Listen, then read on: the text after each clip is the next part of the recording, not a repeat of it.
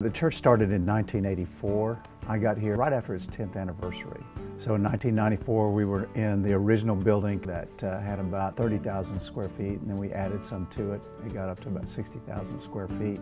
We continued to grow. We were in one service when I got here, and then we went to 2 services and then 3 services. Well, when you're in 3 services, you've got to do something about that. So that's when we decided that we would build a brand new worship center, which we moved into it in 2001. Our building has 4 main functions.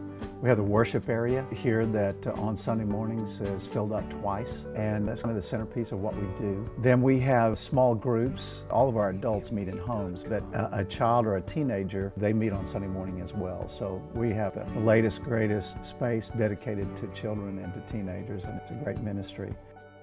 Then we have some space that's dedicated to folks who are under-resourced.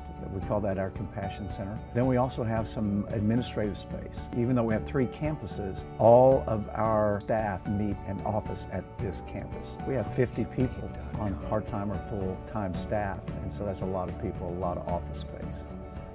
One of my board members learned that American National Bank of Texas had a special program that was going to have low-interest loans. He kind of knew the banking industry. He knew Jake Harden at American National Bank of Texas, and so he introduced us. So Jake came over, visited with us. They were real easy to work with. They kind of had a prescribed deadline that they were trying to get this money loaned out to, and we were in the midst of trying to disengage from one bank and get hooked up with them. And that deadline came and passed 2 or 3 times. They were really easy to work with. And in fact, of all the banking relationships I've ever had, I've had some good ones, but this one has been fantastic. Very easy to work with, very personable. It's kind of that hometown feel.